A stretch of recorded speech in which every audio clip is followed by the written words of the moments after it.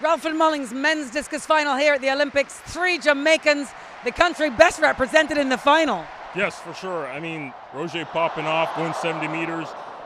Clutch, absolutely clutch. But I'm happy to be here. I'm happy to take 9th. It's really crazy. I'm only 21 years old, so it's a big future.